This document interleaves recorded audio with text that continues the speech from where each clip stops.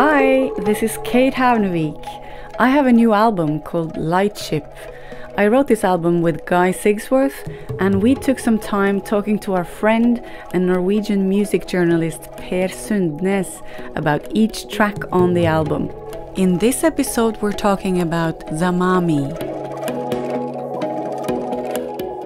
Track number 9, Zamami. Yeah, Zamami has a lot of stories around it. And we can say, first of all, Zamami is an island outside of Okinawa. And when me and Guy went touring in 2015, we did a Chinese tour and then Taiwan, and then the last show was in Okinawa. And since we had finished the tour, Guy's wife came over and she kind of planned a little trip for us to this exotic island to relax a bit because we'd done such a good tour. And so we took a big blue ferry to this island called Zamami. And to be honest, it was the strangest place, an island I've ever been to. It was very exotic and not a lot of people.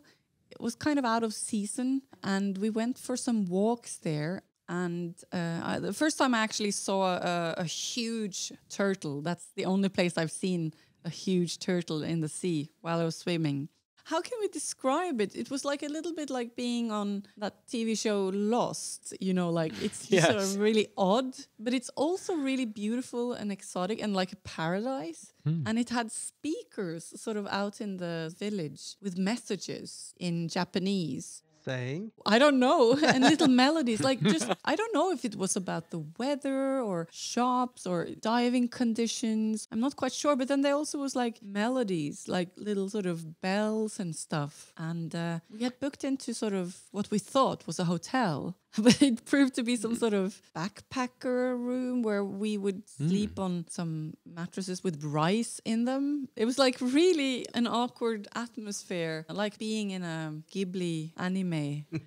There were even star-shaped rocks by the sea, like wave breakers. I was going to say one thing that's kind of intriguing about it is Talvin playing on it, because when I first met Talvin, I got to play on a Japanese pop singers record because I'd worked with this Japanese drummer Gotti when I was doing Seal's record, and then Gotti asked me to play on a Japanese artist called Noko on her record. And then I went to Japan and Talvin was in the band, and so Talvin and me got friendly through that. And funnily enough, at the time, we were both obsessed with this album that Ryuichi Sakamoto had made, which had these Okinawan singers on it. And Talvin later put Okinawan singers on his first album, Nenes, they're called, the group. And so that had piqued my fascination with Okinawan music. And that's why I pushed for us to go to Okinawa when I saw how close we were on our tour of China. It's funny how the Talvin thing of him being involved in the track, it all kind of completes the circle in a funny way. It all fell into place, and you've known Talvin for a very long time, but I actually know him regardless of you, because when I lived in New York, I suddenly had an email from Talvin wanting to collaborate on some music. So I got to know him from a different thing, and I did a show with Talvin in Brighton. I was just improvising, singing over his tabla playing. So we also formed a friendship. And then, of course, you and Talvin had a very strong friendship from touring together with Björk and various other things. So there was also a sense of like he was sort of part of the family. Yeah. We really wanted him to play on a song. And we kind of ended up creating a song and then having the tabla as the featured instrument. It felt so natural to get him involved. I feel like this track has so many flavors from all over the world, like Talvin's Indian flavor with the Japanese, Zamami, and then I'm from Norway, and then Guy's from Britain. It's kind of a melting pot of a lot of colors and inspiration, I think. And in the lyrics, I felt like it's a paradise, but it's also a mysterious place. It has some challenges and mysteries, like I remember us walking to that beach and we saw that pool that was shaped like a whale, but it looked really rough and old and, it had no water in it. It was obviously out of season, we were there at an odd time.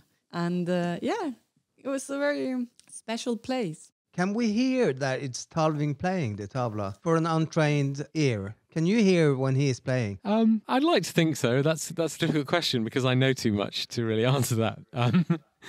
I think he's very distinctive. Actually, I thought when Talvin sent me his recording, the main thing I thought I noticed was a great deal of restraint. I think Talvin some years ago would have been a bit more flashy, and I think he just played what he thought the song needed and dialed it down a little bit, which I loved, actually. I think he knew that he had to leave space for a vocal. Yes, like he wasn't sort of going over the top, like he was holding back a bit. And maybe that's like when it's really best, because it leaves you wanting more.